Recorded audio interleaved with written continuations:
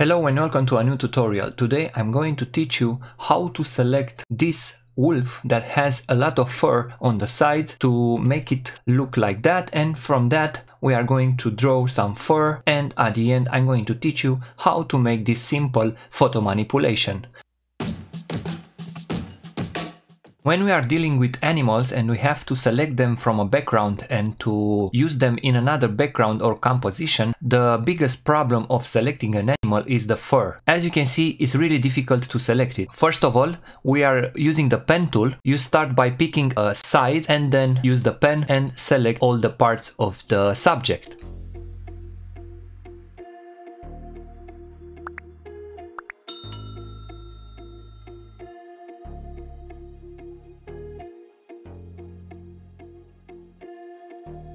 Alright, after you use the pen to select the subject, just press A to get the path selection tool and right click on the screen and choose make selection. And then just press the mask.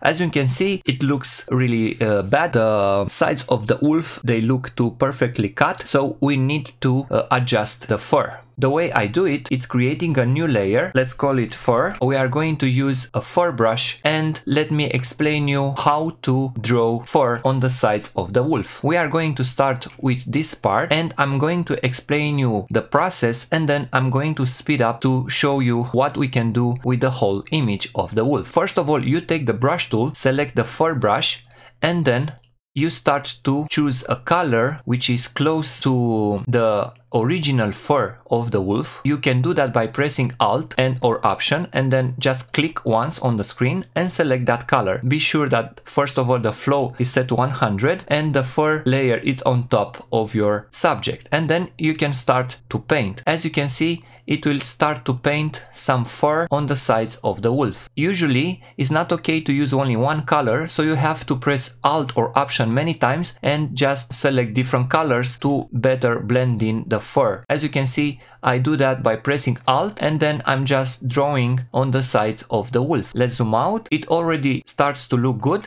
so we can continue by doing the same thing. When you are doing this, just change the colors many times. So just press Alt and take that color. When you are close to the legs or to some parts where the fur shouldn't be that big, you just lower the size of the brush and you do the same thing again. So just make a lower brush size and just paint slowly with that brush. It's a really boring process, but for me it's really important because I can keep a part of the original fur of the animal that I want to select, and it looks much better with this method than without using anything. So you can continue in doing the same thing, and in some parts you need to adjust the angle of the brush, because as you can see here we have this angle, and in some parts, for example in the front, we will need another angle. So just right click on the screen and play with this circle, and we will add another angle of the brush. I'm going to do the same things now, and I'm going to speed up the process for a bit so you can see what I'm doing.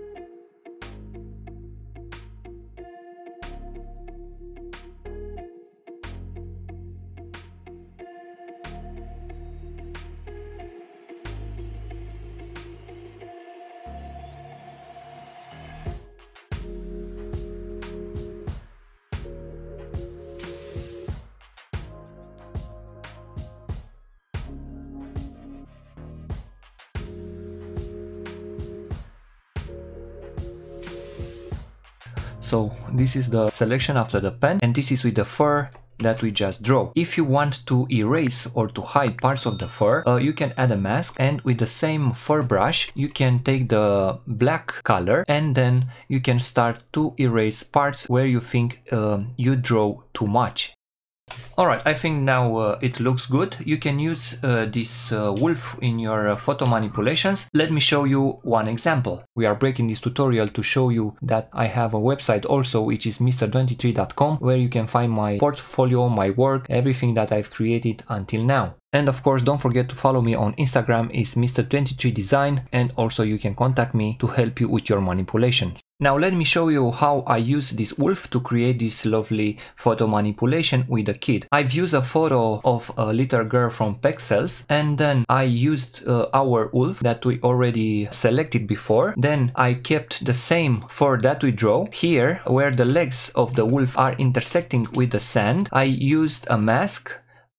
So I have both the fur and the wolf in the same group, and I added a mask using this mask icon. I added a mask to this group, and then I use a simple brush, and with the black selected I painted on the paws of the wolf and I make it look like the paws are in the sand. Alright, next thing, with the clone stamp I added a new layer. So I created a new layer, I press Alt, I selected, let's say, this rock, and then I just draw on top of the paws to make them look like they are blending in the sand better. So this is that layer with the sand. Then I added small shadows to the wolf, and be sure that the blending mode is set to multiply. This is the bigger shadow, which is really opaque, because as you can see the little girl doesn't have really that big shadow. So this is the shadow of the wolf. This is another shadow that I used, which is at 100% opacity, and then I added a small adjustment layers. First thing, I added a hue and saturation, create a new adjustment layer, hue and saturation, and then make it, let's say, white, and then press Ctrl or Command I and invert the mask. Then you can use the brush tool, and with the white color selected you can paint with white, and as you can see it will add that adjustment layer to our wolf. And then I added a curves adjustment layer, the same process, so you just add curves. Alright, be sure that you add this curves adjustment layer only to affect the wolf. You just press Alt or Option, and then it will add this adjustment layer inside your wolf group. Then I adjusted the curves, something like that. At the end I inverted the mask by pressing Ctrl Command I, and with the white brush, white color selected, I use the brush and I just painting on the wolf's face. I use this adjustment layer to make parts of the wolf to be more lightened. At the end I use camera raw filter to make this picture a little bit warmer. So this is a really simple way of selecting an animal with fur, and you can use it in your photo manipulations, for example. Thank you for watching this tutorial. Please don't forget to subscribe to my channel to be in touch with my latest tutorials. See you next time.